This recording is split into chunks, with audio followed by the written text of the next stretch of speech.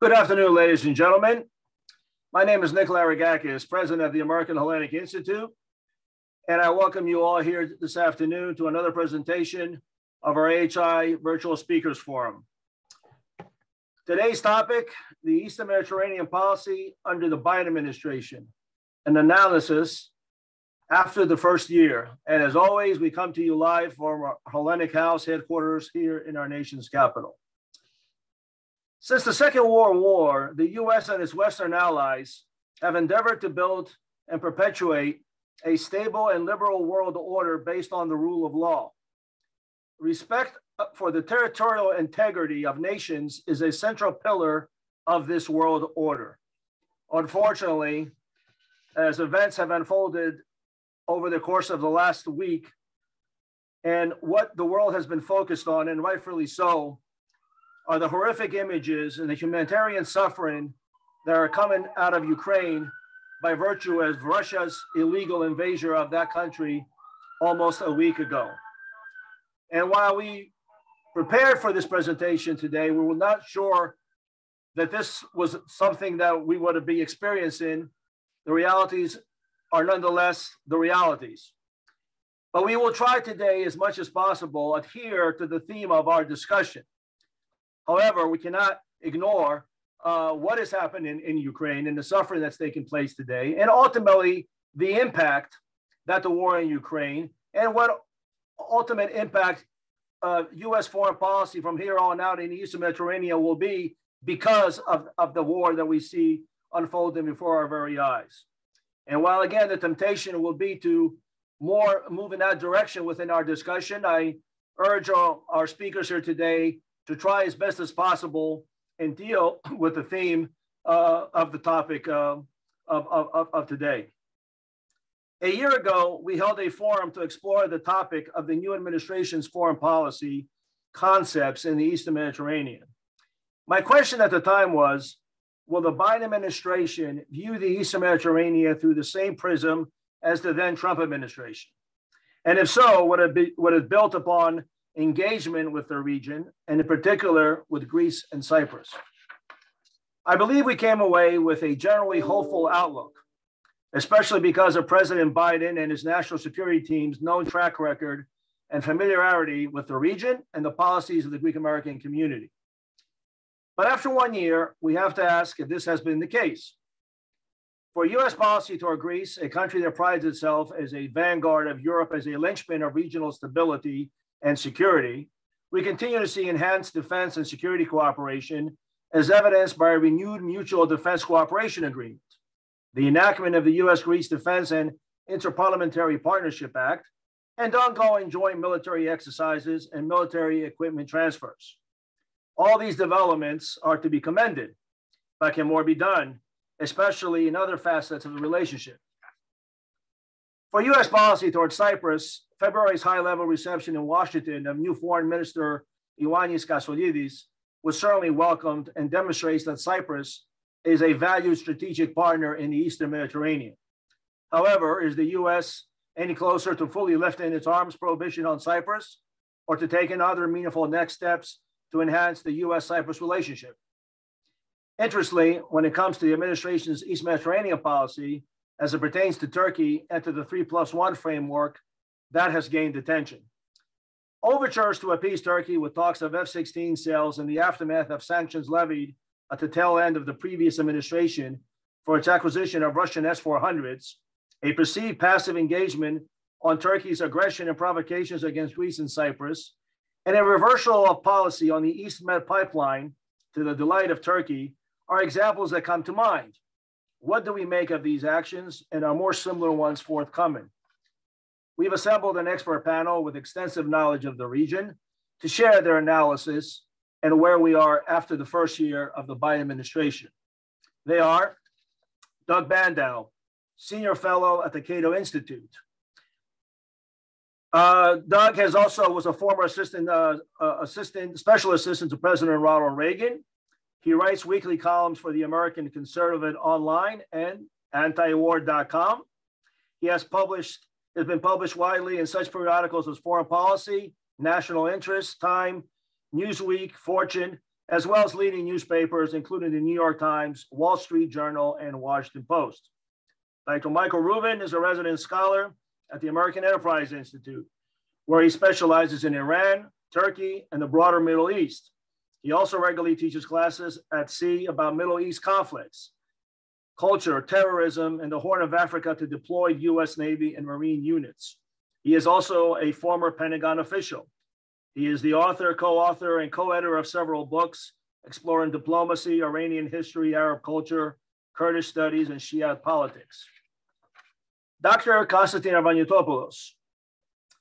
He's the Constantine Karmaylis Chair in Hellenic and European Studies at the Fletcher School of Law and Diplomacy at Tufts University.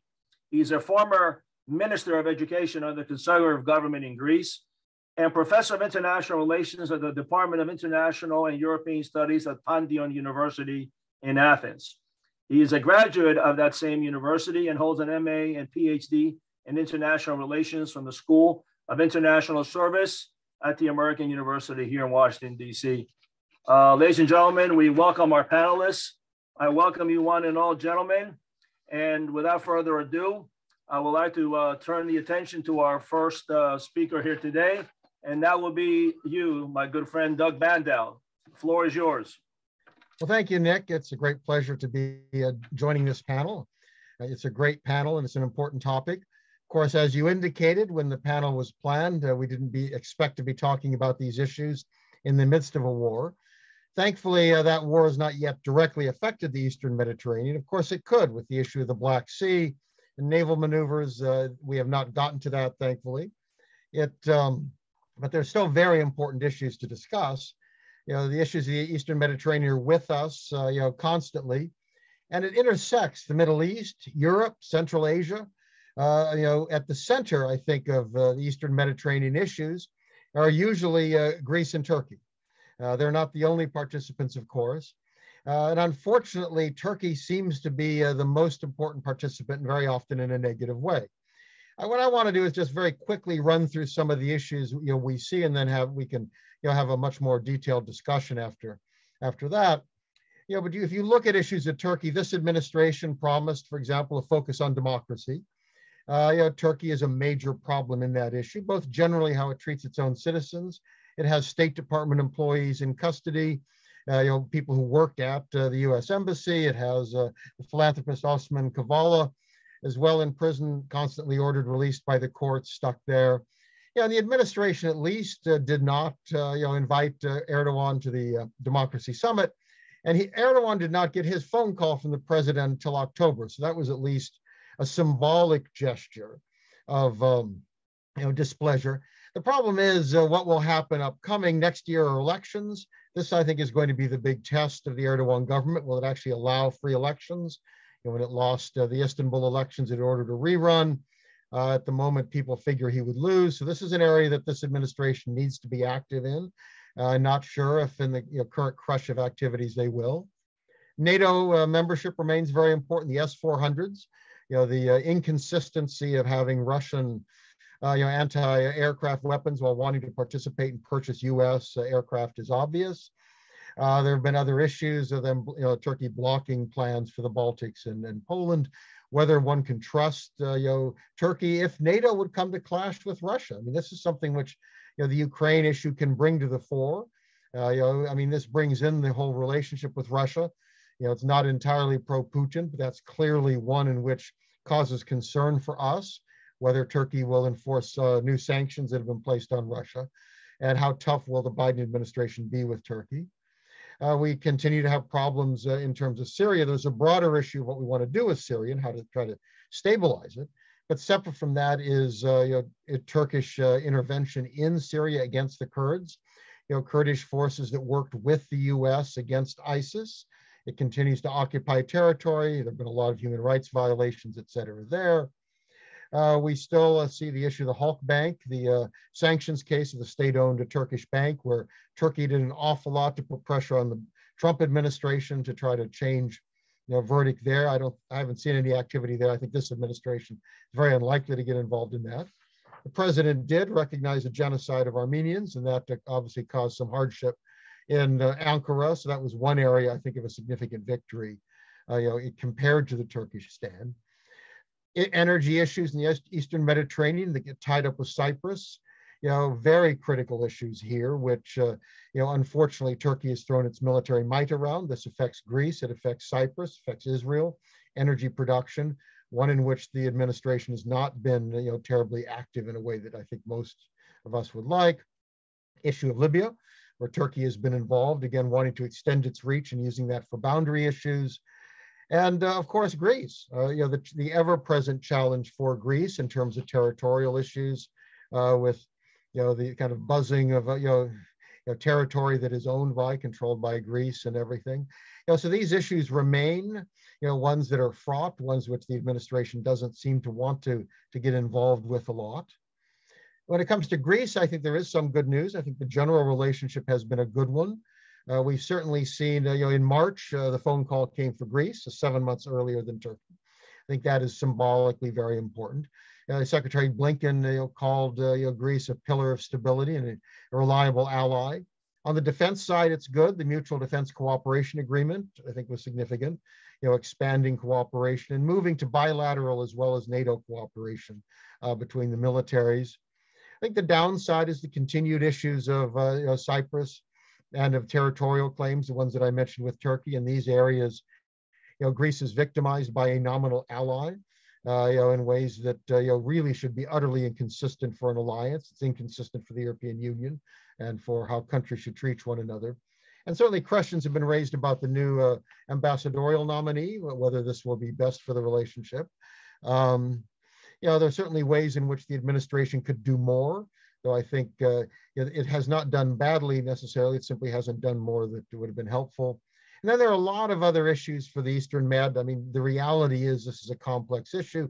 Libya remains, kind of thankfully not at civil war at the moment, but with two governments and having trouble organizing elections. And, still many parties have intervened there. Syria remains under sanction, a tragic situation with Iran, Russia, remnants of ISIS involved, Turkey as well, Israel, a mess that there's no obvious outcome. Attempts to move the political process forward really have stalled. The question of Iran, where the administration has focused its attention on getting Iran back into the JCPOA, which might happen, and there's a lot of criticism of it, obviously.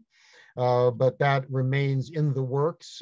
Some people thinking it's likely to happen, but in my view, nothing is certain until everything is signed.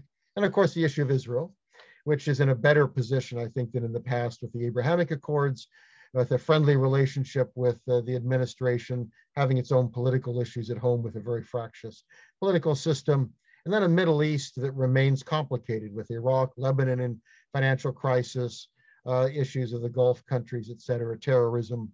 All of that is kind of there, which never goes away. So these challenges are going to be with us. An awful lot is there. I mean, I would argue that the administration has not necessarily done badly. The problem is inadequate attention. And in part, I think that reflects that it's a mess in terms of domestic policy, domestic initiatives, domestic politics, worried about the upcoming election, internationally trying to focus on China, today focused on a war in Europe.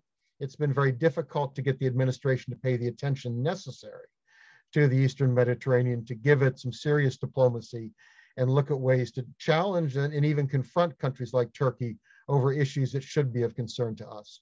And I'll stop there and let the other panelists in. Thank you, Doug. And before we turn to Michael Rubin, I just want to remind our audience, if you have a question, please use the Q&A tab at the bottom and submit a question that we can ask of the panelists at the end of their presentations. Michael Rubin. Well, thank you. Let me start by saying I largely agree with Doug. It's not something that I often say.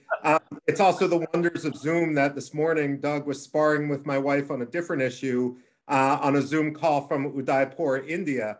And so you've got a situation where maybe one Rubin Bandow debate during the day is enough. So let's just approach the issue from a slightly different way.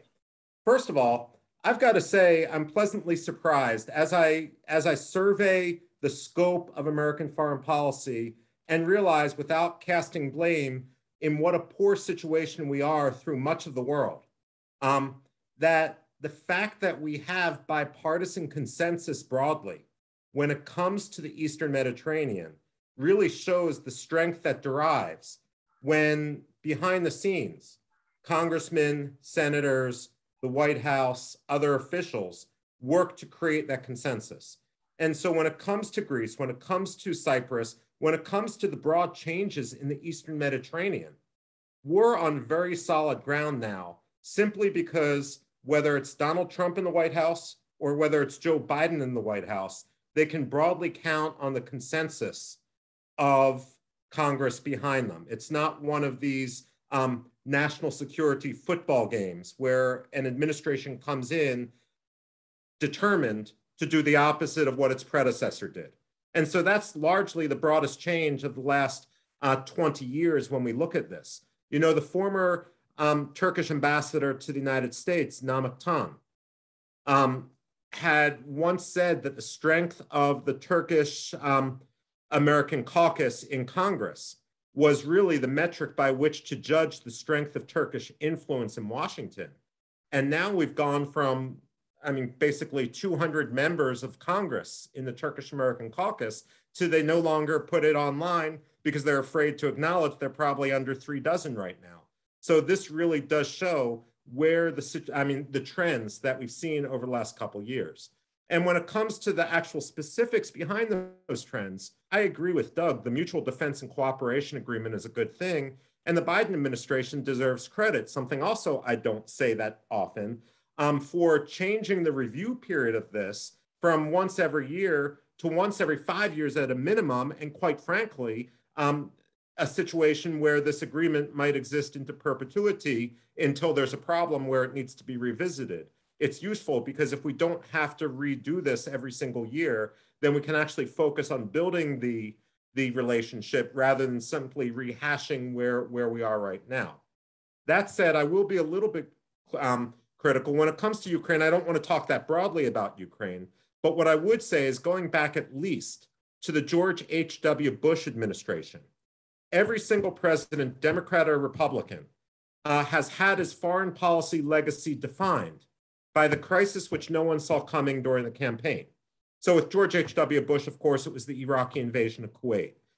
Bill Clinton defeated Bush by saying it's the economy, stupid. He was going to be a domestic president and yet found himself in multiple wars in the Balkans. George W. Bush was also going to be a domestic president. 9/11 happened. We found ourselves in Afghanistan and much more controversially in Iraq as well. Barack Obama wanted to, quote unquote, end stupid wars. And not only did we remain in Iraq and Afghanistan, but we were also in Syria and Libya. Now, Donald Trump, you could say, may stand aside from this unless you want to count COVID as really being what hit him from left field and defined his legacy. And with regard to Biden, it's clear that Ukraine is the issue right now. Now, the lesson I would derive from this is that we need to recognize that we need to have a strategic scaffolding in place before the crisis actually hits. We're at our strongest also when we have the options, a panoply of options in our quiver. And if we wait, as frankly happened during the Clinton administration, to look at our military options until the crisis is already underway, we severely limit our options. So this is where I'll criticize the Biden administration. I think turning our back on Skyros was strategic malpractice. Ditto when it comes to Limnos. When it comes to Skyros, and excuse my pronunciation, I've actually never been to Greece or Cyprus, you've got a situation where the administration was saying, well, we don't want to co-locate our forces on that island because it's too close to Turkey. But it's not too close to Turkey. It's smack dab in the middle of the Aegean. It's not right on Turkey's borders. And so this notion actually perhaps suggests that we are bending over backwards a little bit too much in order to accommodate Turkey. And that also can be dangerous because it can be empowering to Turkey. We should treat our allies as our allies and not do what Donald Rumsfeld did. Donald Rumsfeld vocalized this notion of we don't want to have an old Europe and a new Europe, where old Europe's what we're really willing to defend, and new Europe is where, well, it's the second tier. We don't want to do that in the Aegean Sea, where we have the old Aegean Sea and the new Aegean Sea. So I do think that we need to have our strategic architecture in place before the crisis occurs, and Greece has been quite forthcoming on that. At the same time, one of the things that I do think every administration needs to pay closer attention to is we shouldn't be using Greece or Cyprus as fodder for unrelated diplomatic deals or to coddle Turkey or to encourage Turkey along. You know, we like to think of ourselves as very culturally astute, but too often, again, whether it's a Republican or a Democratic administration, we don't realize when other countries are playing us because they are as culturally astute and understand how to play Americans and our sense of grievance and so forth like a fiddle. And so let me give you an example. I don't think that, I mean, Biden was criticized when he reached a submarine deal with the Australians vis-a-vis China. And as a result of that, he decided to give a consolation prize to France and Emmanuel Macron to the tune of $5 billion. Well, we had been working with France behind the scenes on a deal to have some joint shipbuilding operations to help create a shipyard in Greece. Now, it's all well and good to sell France the frigates, but it shouldn't come at the expense of Greece's broader financial and geostrategic importance. And so in this case, that's just one example of how we are pivoting or using Greece as a chit when we really shouldn't. And the same thing is true when it comes to the East Med gas pipeline. You know, the administration can say that the East Med gas pipeline wasn't economically viable. Well, first of all, I wouldn't trust the government ever. And this is where the libertarian streak in me comes through, to decide what's economically viable or not. Let the free market decide that.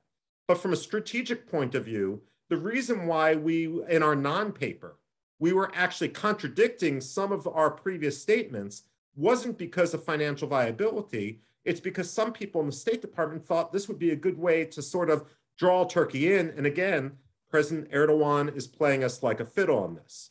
Now, I worry also in the Eastern Mediterranean, looking ahead, because too often my criticism of US policy is we're very reactive rather than proactive.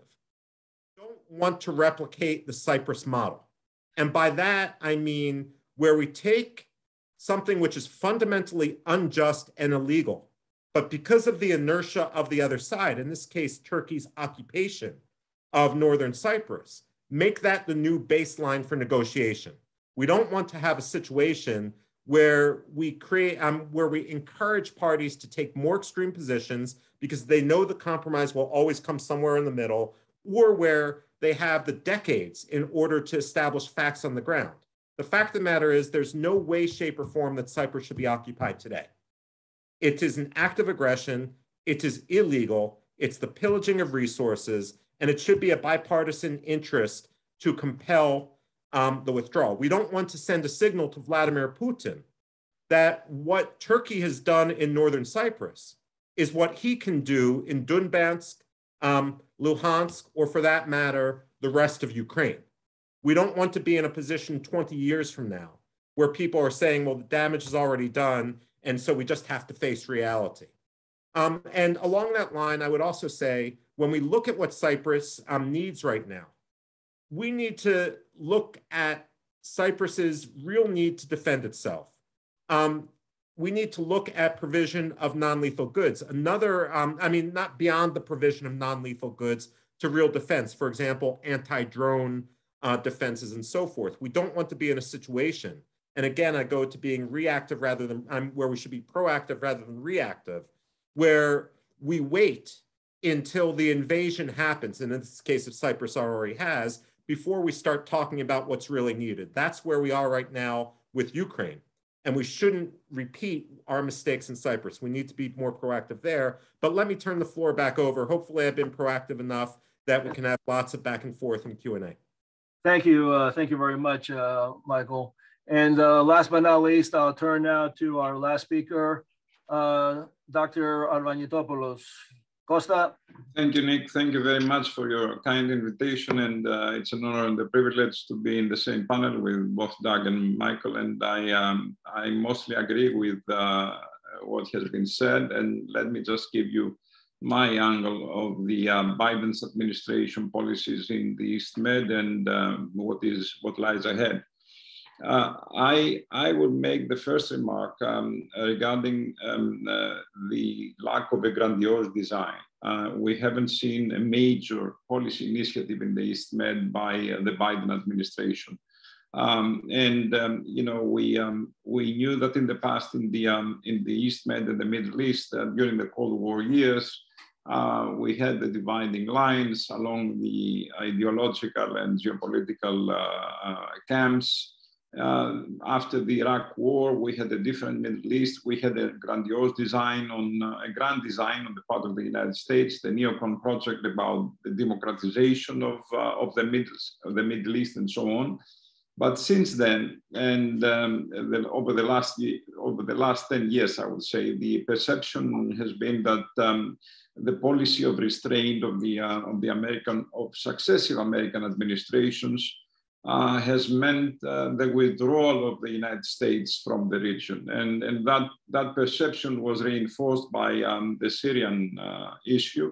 And of course, by the return of Russia that played a role in the survival of the Assad regime and so on and so forth. Now, I do believe that the tectonic changes that are going to be happening as a result of Russian aggression in Ukraine and the new dividing lines across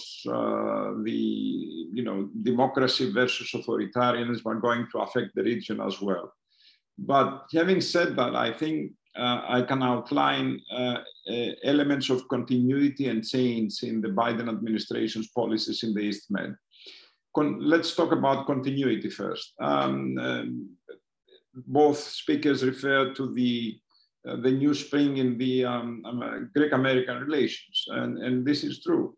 And this is a result of the US administration's policies, but also a result of the fact that Greece in many respects is not from being the problem has become the solution, from being part of the problems of the region has become part of solutions of the region, coming out of the financial crisis and signing the compromise agreement with Northern Macedonia.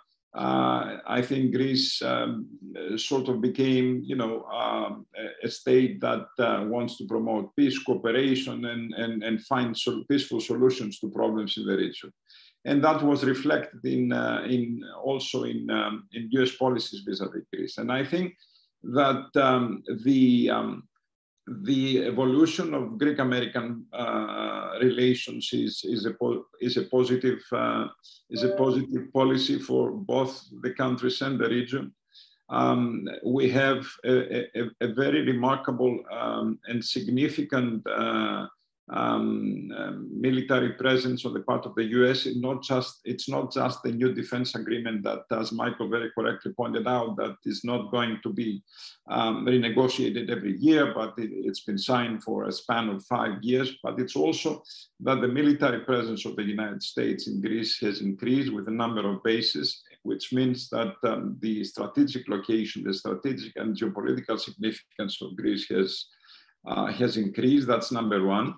The second part has to do, and I think that fits with the new dividing lines along the democracy authoritarian divide, that with the support of the United States, Greece has actively promoted the regional partnerships of American allies that are working together to foster cooperation in the East Med. I'm talking about the Israel-Cyprus-Greece issue that also has the US participating in this trilateral partnership in a 3+1 kind of agreement. And I think, this new dividing line that's being formed along, democratic states and authoritarian states is going to affect the Middle East in one way or another. Of course, as in the Cold War, we are going to see strange bedfellows in many occasions. There's not going to be ideological purity in all the constellation of powers that we'll see in the future. But nonetheless, we're going to see elements of this ideological dividing line affecting the issue of the East, the region of the East Med as well. Which brings me to the elephant in the room that both the speakers touched upon, and this is Turkey. And here we have an interesting case in many respects. Turkey in the post-Cold War era started distancing itself for many reasons. The most pivotal, the most important reason was that it didn't feel restrained or the need to be dependent upon the Atlantic Alliance anymore in this new polycentric world environment. So Turkey was sort of cherry picking, looking at its foreign policy on an ad hoc basis, converging with Russia where it saw fit, converging with China where it saw fit, converging with the United States when it saw fit. Now, this new environment that we are entering, which I believe will resemble the Cold War environment, will force upon Turkey the need to make choices. And we saw a choice being made by Turkey the day before yesterday. Turkey, for the last 10 years, has been a revisionist power in the East Med, talking about the need to revisit even treaties like the Lausanne Treaty. And yet, the day before yesterday, Turkey said that now we have a war which gives me the power to restrain passage through the straits because of the Montreux Convention. So the new situation is pressing Turkey to make choices. That being said, and my guess is that Turkey will veer closer to the West in these new dividing lines, but not entirely. That brings the other question around, the question of Erdogan. Erdogan has been almost 20 years in power, and it seems that his reign is coming to an end, and the new administration, the Biden administration or the next administration, will have to handle the transition to something different. It's not going to be an easy transition because Erdogan has brought about the social transformation in Turkish society and polity with elements of anti-Americanism and anti-Semitism that will impact the successive administrations. So Turkey is I think, is a state to watch. The Biden administration's policy towards Turkey is from the old textbook, in the sense that Blinken has indicated that we need to try to keep Turkey in an orbit around the West. There is nothing wrong with that, and Greece, I think, would be the first to join the club in having Turkey orbiting around the West. But we do know that Turkey won't be the secular democratic pivotal state that would serve as an example to the region anymore. And we know that Turkey won't be a reliable ally anymore. Having said that, I think that for all intents and purposes, we all have an interest to keep Turkey in a Western orbit. Now, let's talk about the elements of change now. I think an element of change is the administration's willingness to renegotiate the nuclear deal with Iran. But it is very interesting to see how that will end with all the changes that are taking place now with Russia and the Iranians, and that's going to be interesting to watch. But this represented an element of change, I believe. The second has to do with energy, and then Michael alluded to that. And let's say that the major issue that comes out of the conflict now in Ukraine is Europe's dependence upon Europe's energy dependence upon Russia, and this is something that has to stop. And I think the change of hearts of the German administration, the German Chancellor, is a welcoming gesture. But we need to go further than that, and we need to cancel Nord Stream 2. Europe already has started to increase the imports of LNG from the United States. We almost reached, I think, record levels of about 400 million cubic meters per day. And I think we do have the ability to do more in that. But that's not the only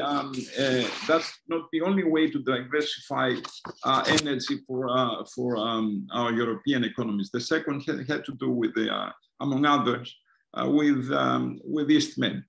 I mean, EastMed, it was a pipeline over 1,100 miles long and costing about 7 billion. It was given special project status by the EU and was hailed as a boon to EU energy independence by the United States. And in an all, the Biden administration did an about face and no longer supports the EastMed. And I think with the situation as it's developing in Ukraine, we might want to take a second look at the EastMed because energy will become one of the critical factors of the next years.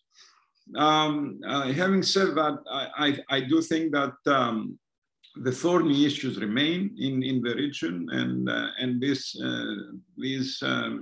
are the issues that both the previous speakers mentioned: Islamic radicalism and aggression and violation of territorial sovereignty, and so on and so forth.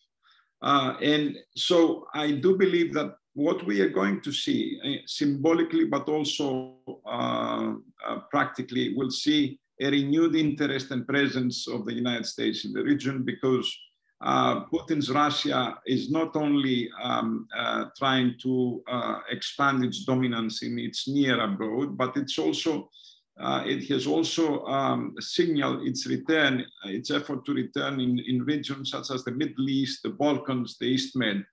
And so we cannot leave a geopolitical and a political vacuum in the region. We need to be present.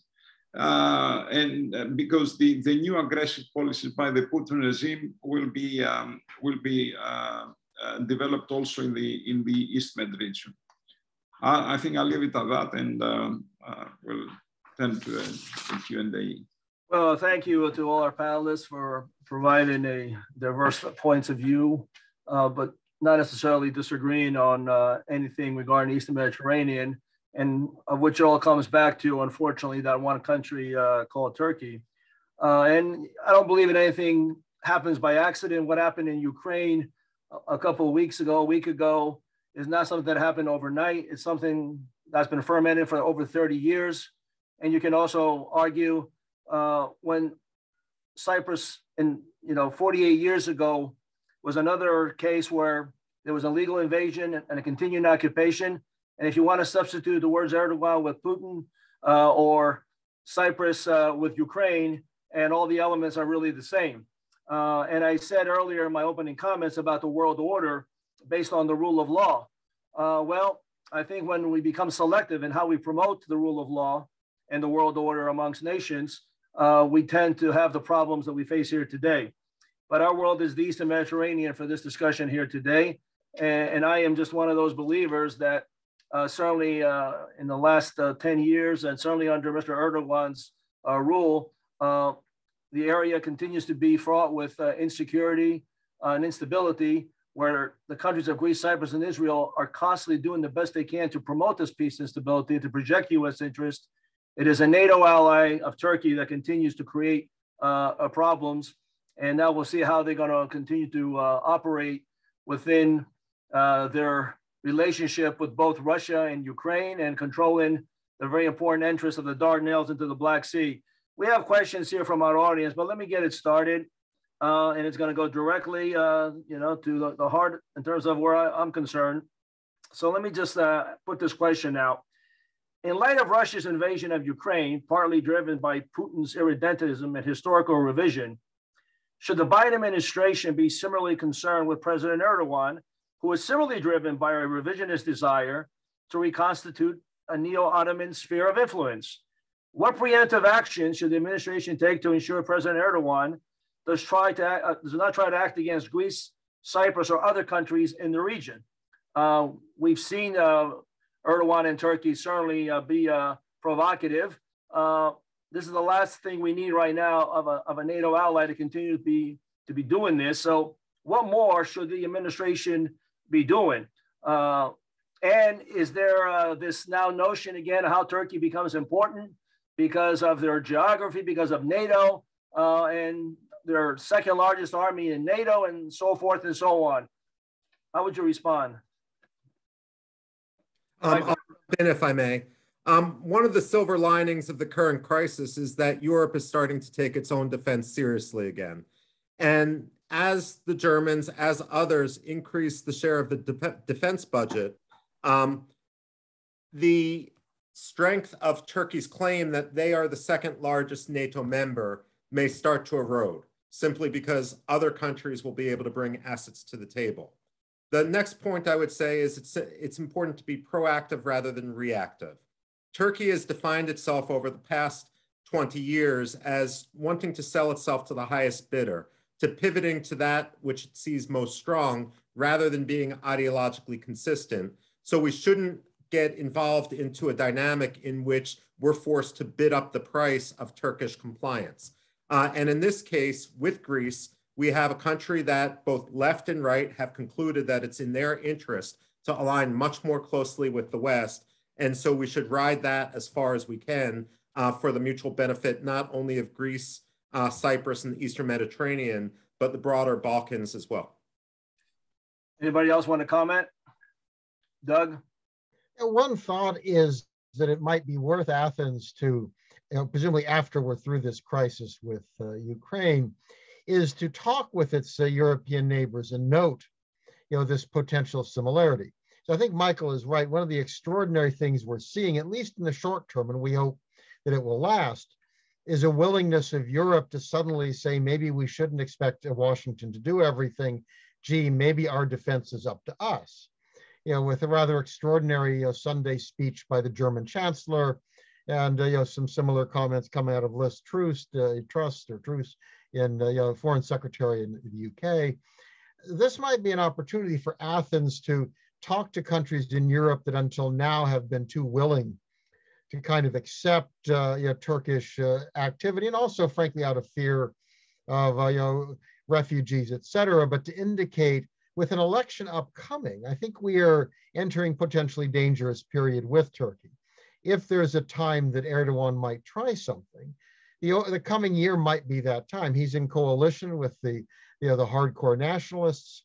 He lost, his party lost Istanbul to a coalition of disaffected, people across the range, but who are united more out of outrage of his behavior, the HP's behavior, and willing. So he may see foreign adventurism as being a means to gain votes next year. So I would encourage Athens to, what we've seen with Russia and Ukraine is an example that one could imagine recurring, down in with Turkey. That's something European countries need to start thinking about. And in the US, I think it's very important to continue pressing home Turkey is no longer the asset that people once thought it was. I think it's still kind of existing on this kind of historical aura of, having been, the linchpin against the Soviets and providing us with necessary bases. And I think Constantine mentioned, this image of the model of Islamic democracy to kind of promote, all of that's gone. And no one should have any illusions about all of that. And I ask people, are you sure if we had a NATO-Russian war, which side Turkey would come out on? Would it be helpful? I don't think they'd fight on behalf of Russia, but would they actually, help us, or would they suddenly be busy doing other things? And we don't need that, at a time like this. We need to know who you can count on and who you can't. And that's a point we need to be making here in America, is that, Putin is showing us why it matters, whether, Turkey is a friend of his or a friend of ours. Yeah, go ahead, Costa. You're muted. I'm muted. Just a brief comment. I fully agree on Putin's successes. Putin's success with what he has done is to reunite the West. He united again the transatlantic partnership that had suffered over the last years. he united Europe. He gave NATO a new raison d'etre.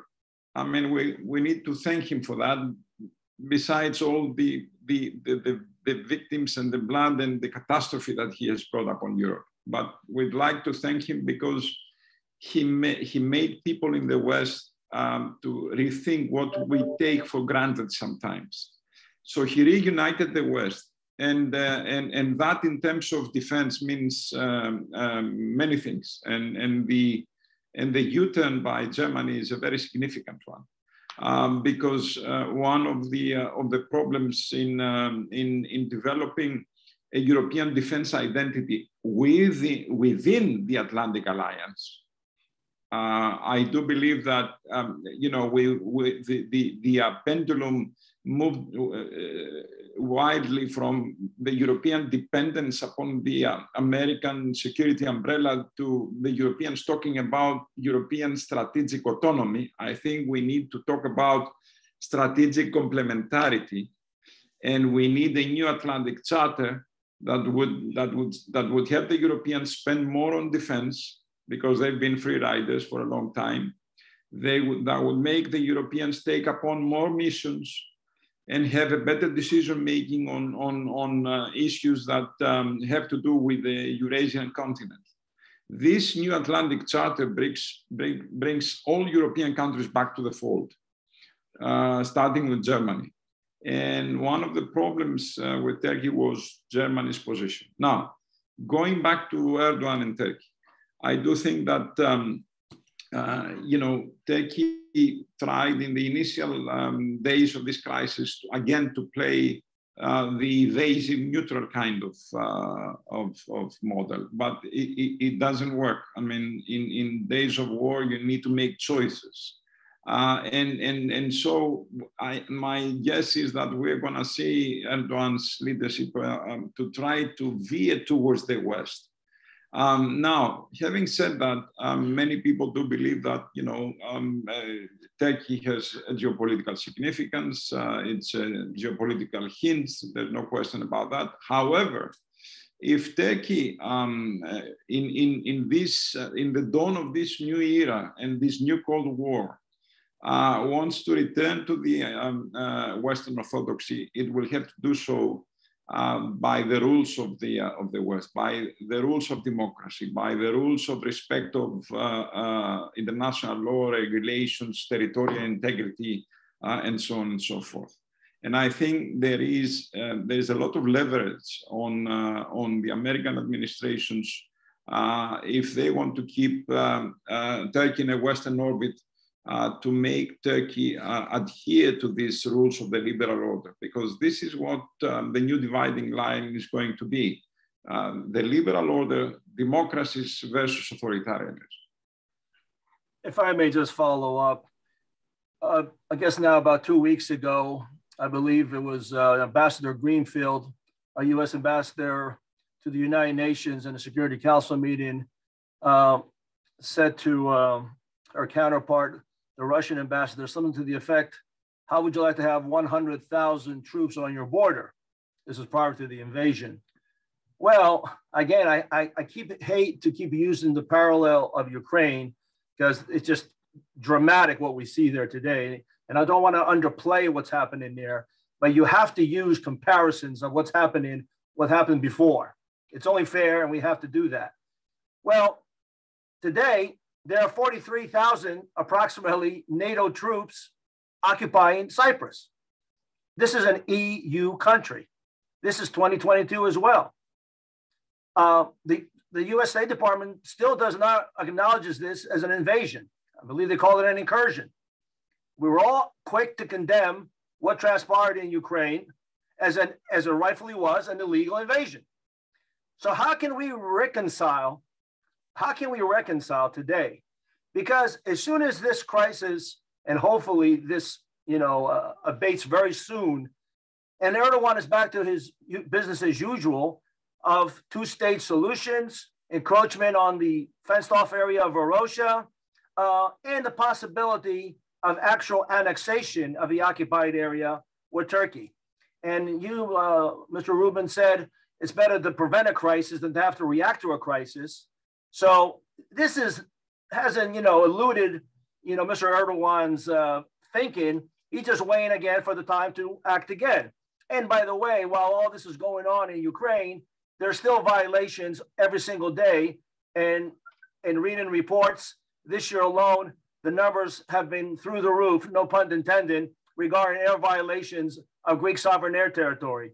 So how can we, what should, and again, the EU, first and foremost, they should be involved. It's their territory that's being occupied by Turkey through Cyprus. And what United States policy should be of a country that now they proclaim to have a strategic partnership with. What should we do, okay, to once and for all say, hey, this was an illegal invasion, get your troops off of Cyprus, okay, and make Cyprus once and for all whole, free, and at peace. Please. Very briefly, I want to highlight what Doug had said before. Paraphrasing, it's important to calibrate U.S. policy to the reality of the country rather than the perception of what that country once was. And part of that is we've seen, for example, with regard to the Armenian genocide resolution, a willingness of Congress to break new ground here. And there's no reason why Congress can't take the lead. Remember, and State Department diplomats hate when you say this, but it's not the job of the State Department to make U.S. foreign policy. It's the job of Congress. And if Congress is much more proactive and marks the anniversary of the invasion of Cyprus as just that, marks the occupation of Cyprus as just that, and calls upon the State Department, it will to acknowledge that, it will fundamentally begin to change the conversation. And of course, within the Senate, this can also be done during confirmation hearings and so forth to get people on the record acknowledging this, or so at least if they try to weasel out of it later, we can call them what they are, which is liars. And so there is enough within the, let me just conclude with this. It's going to take the Congress being much more activist in the way in which it was, for better or worse, in the 1980s, rather than deferring itself as a minor branch of government, rather than a co-equal branch of government. No, I don't disagree there. And if you certainly look over the course of the last couple of years, the majority of action regarding Eastern Mediterranean and regarding Turkey has come out of the Congress and has not come from anywhere else. And very quickly, Nick, I'm sorry to cut in on other people. What's also important to acknowledge is what's happening in Cyprus, what's happening in Greece, it's not just about Cyprus and Greece. I travel around the region and I see Turkish forces occupying portions of Iraq. When Erdogan is being revisionist as to his borders, it's not just about Bulgaria or Greece, it's also about Mosul. When I was in Nagorno-Karabakh 2 weeks after the guns fell silent a year ago December, and what many Americans don't realize is a surprise attack on Nagorno-Karabakh happened on the 100th anniversary of the Ottoman attack on independent Armenia. So this wasn't by coincidence. The fact of the matter is, and you're part of this, is that, successfully, is that there's a growing coalition in Congress, not just the American Hellenic Institute, but also the Iraqis, also the Armenians, also the Kurds, all of whom similar victimization, and the whole is greater than the sum of the parts. And so I want to commend you and the AHI for what you're doing to reach across, reach beyond your traditional constituencies. No, thank you very much. Doug? I think there are 2 points, one of which I think Michael's he's very right about the importance of Congress. And as the indication of what the Turkish American caucus is today versus what it once was, that Turkey no longer has that strong bipartisan support, that its conduct has eroded it. And that that needs to be made very clear to people, that people who once viewed Turkey as the political juggernaut, it no longer is. And the second is, it is interesting, I suppose, might be one word to use, of how often Turkey seems to be working with adversaries of the United States. Again, the intervention in Syria is against the Syrian Kurdish forces that the US worked with against ISIS. These folks were very helpful. Threats against Kurdistan. This is the area of Iraq that turned out to be I mean, number one, they're the target of ISIS and fought ISIS down when they were taking out, Yazidis and others. It's been a refuge for Christians and others fleeing, Islamist violence. It's been threatened by Iran. I mean, Iran's activity in Libya, I mean, complicated situation there, but as far as say, Turkey did not go to Libya to help people that we would necessarily want to help. Its activities with, Armenia, Azerbaijan. I mean, all of these are places where we see Turkey taking up a very malign role, as well as its potential relationship with Russia. So I think this needs to be pointed out to folks that there's a pattern here. And I think that they do not react the way they should on Cyprus because in some sense, what's an old intervention, that it happened during the Cold War. We're just kind of used to it. If it had happened last week, people would be much more excited about it and they'd see visual on TV, the depredations of Turkish troops. But it needs to be brought forth to people that this was an early aspect of a pattern today, that we see Turkey involved in places that it shouldn't, using its military force in ways that it shouldn't. This should be treated as an ongoing atrocity, not an old one.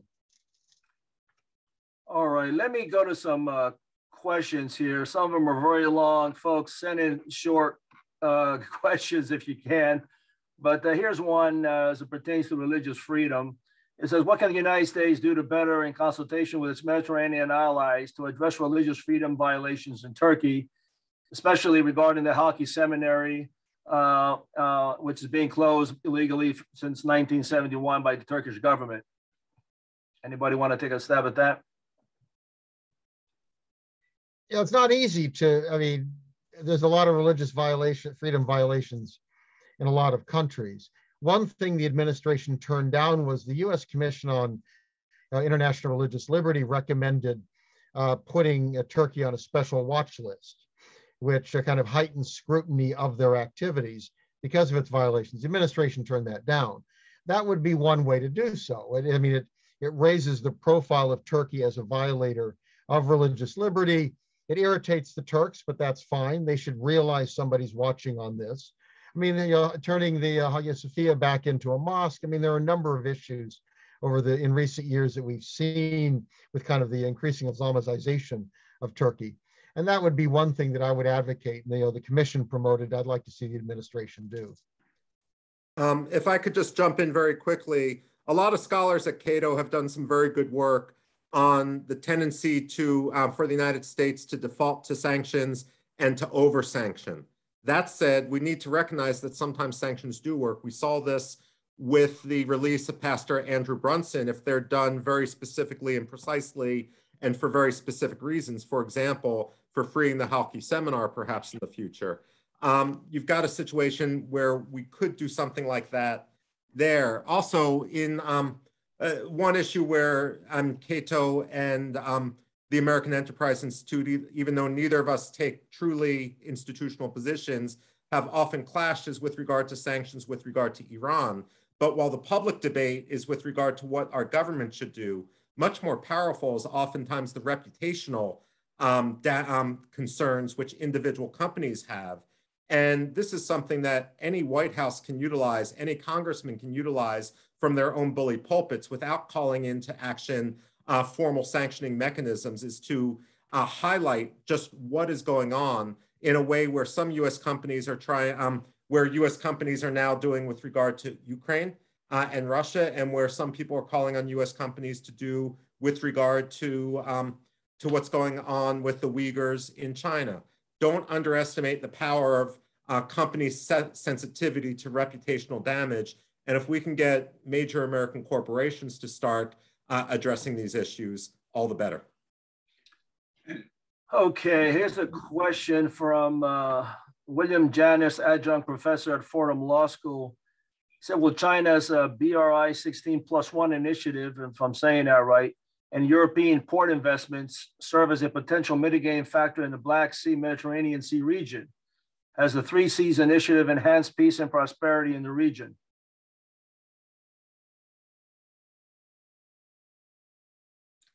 I see we all know exactly what he's referring to here.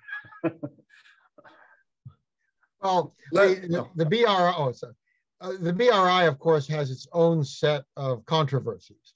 In terms of the U.S. and some of the European countries have concern about China financing and being involved in managing, critical projects like ports. So, I mean, kind of having Chinese investment can be useful. On the other hand, where it goes in, what kind of projects, what kind of strings are attached, raises issues. I mean, the 3 Seas initiative, I think in principle is good. I mean, of course, you're going from the Baltic down to the Balkans. You're dealing with a lot of different countries. I mean, some of the initiatives like a highway and I think maybe a natural gas pipeline make a lot of sense if you could connect these regions. Other areas of development might be more difficult, again, because this is a very real mix of countries. I don't know the kind of their record particularly well. I wish them well in terms of what they do. I would just add, I largely agree with Doug, that after the relative disasters in terms of sovereignty for Sri Lanka losing its port as collateral, for Pakistan with regard to Gwadar, Pakistan's basically become a wholly owned subsidiary of China, and Djibouti, where now you have 80% of the GDP, Chinese debt owed to China is equivalent to 80% of the GDP. You've got a situation where many countries are simply becoming much more cautious, and that mitigates the ability of China to leverage itself, especially in regions that are more democratic and have at least a better history of financial transparency. Just if I may a comment on that. I mean, the BRI was a very grandiose geopolitical design on the part of China. I mean, the only similar design that comes to mind of that magnitude is the Marshall Plan and Truman Doctrine and so on and so forth. But as both the previous speakers indicated, that came with a lot of IOUs. I mean, the Chinese would come and give loans and penetrate the infrastructure of countries, and there has been a lot of pushback. But when it comes to Europe, the Chinese tried to do something that the Europeans didn't understand early in the game, and that was to strike bilateral deals with countries like Italy, Greece, Hungary, and so on and so forth. And that led the Commission to come out with the strategic document in 2018, 2019, and make sure that there is a streamlined process that every member state adheres to the rules and the directives of the European Commission when it comes to striking deals with China. So there is a new way of looking at Chinese imports and the BRI efforts to penetrate Europe, and there has been a streamlining process to deal with that. This, we've gone over the time limit, and this will be the last question.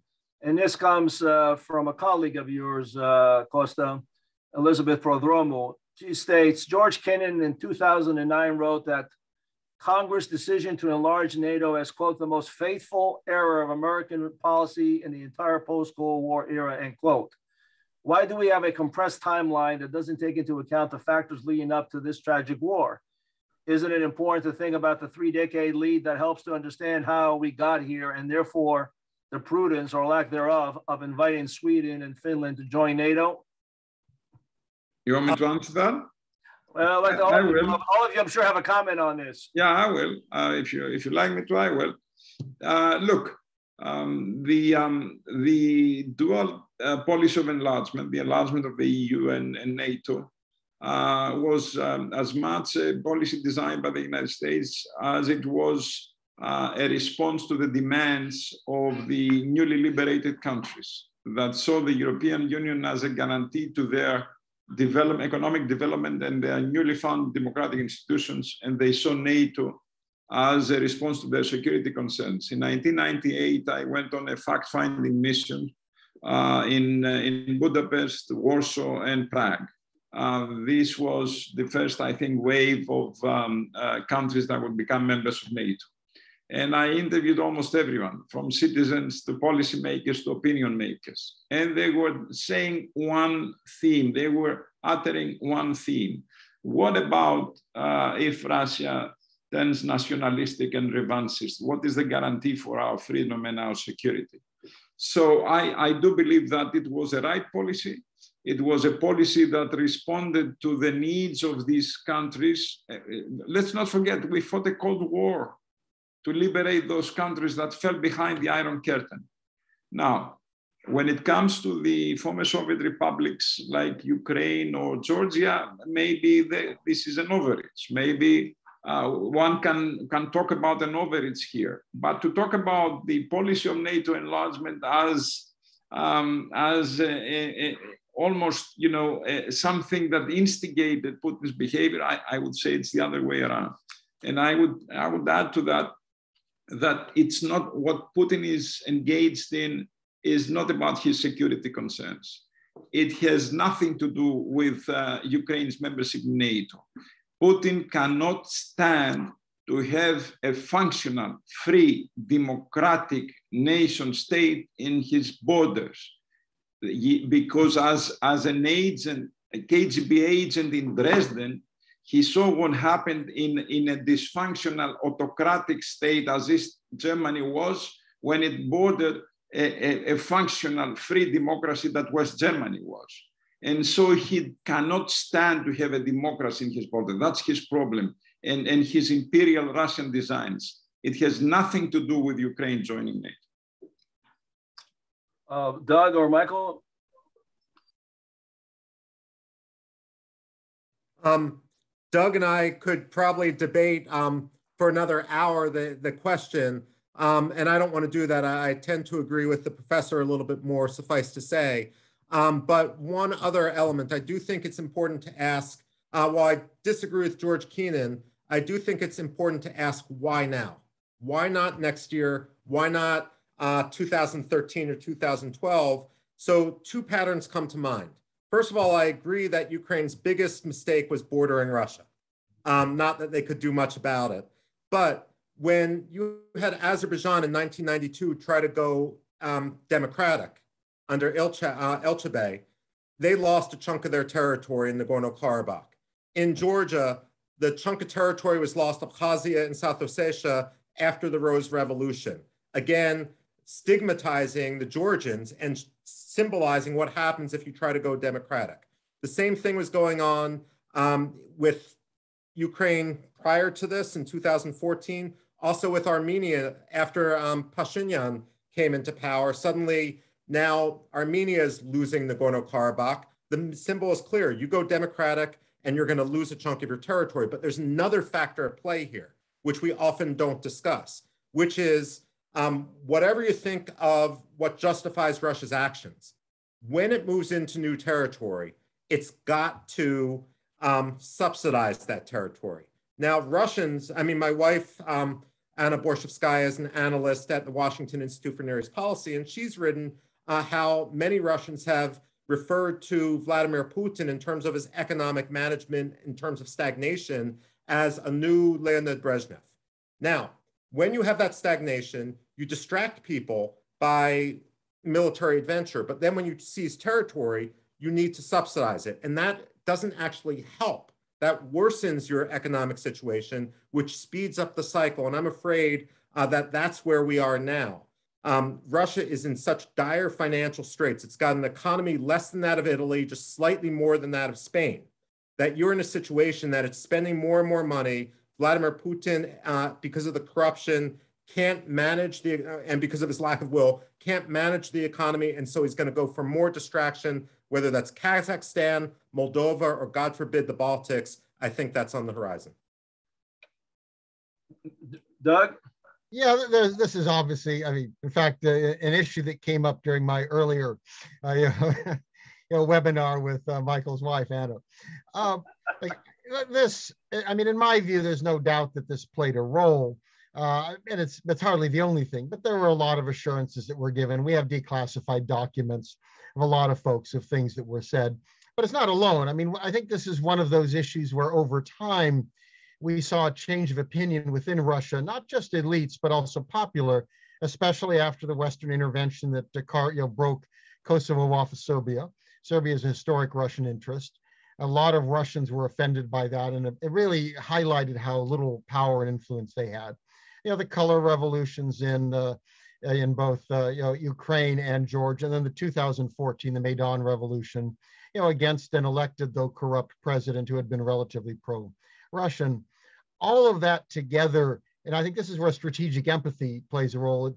The question is not what we intend, it's how it's perceived. And it was perceived badly. And Putin talked about this long ago. I think these are real concerns. Back in 2007, his speech at the Munich Security Conference, he brought these up, including the fact that the US was really very active militarily.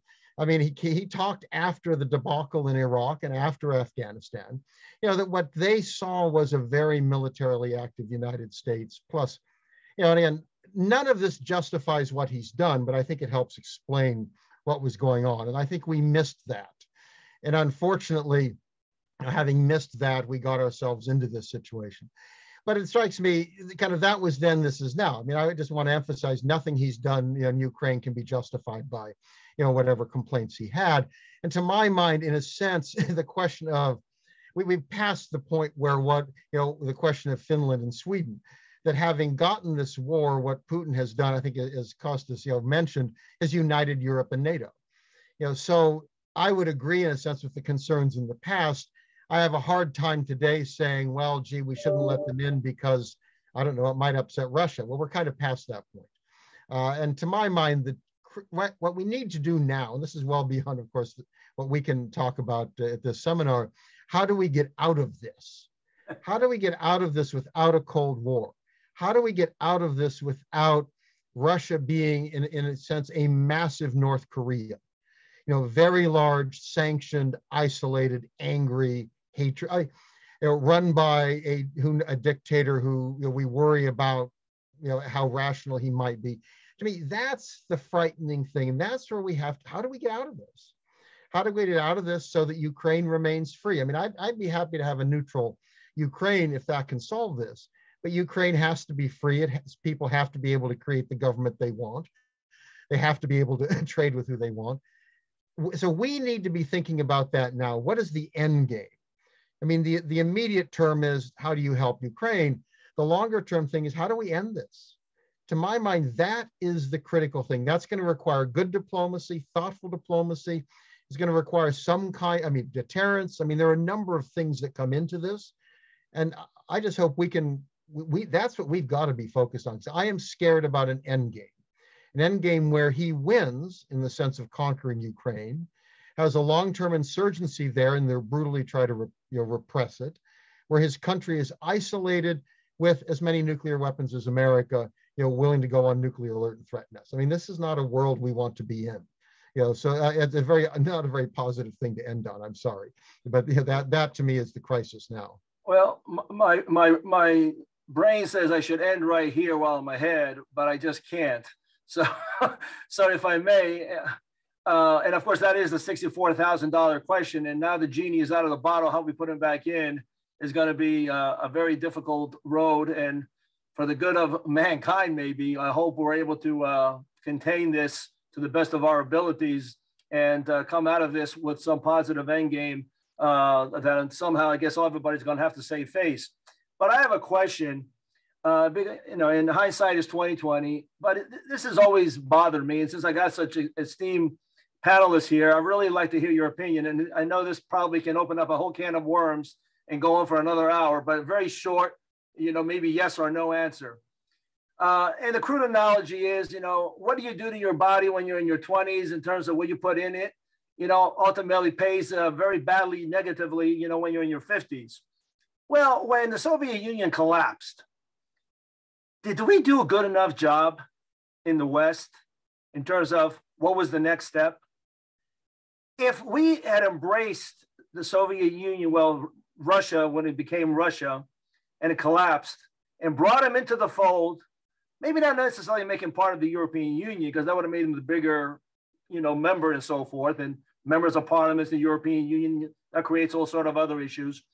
But if we embrace them, even invite them to be part of NATO, this never would have given rise, in my opinion, to the circumstances that we have here today, including, guys like Putin who were KGB operatives and come from that mindset. And that's the ideology they know. And that's what they're trying to promote here today. So I guess the question is, did we do what we should have done in terms of embracing and bringing into the fold, into the Western after the fall of the Soviet Union? Nick, I'll be very brief. The former chess grandmaster and Russian opposition figure Garry Kasparov published a book, I think it was in 2016, called Winter is Coming, in which he addressed that issue head on, and he basically argued that, yes, the West was more than generous to Russia.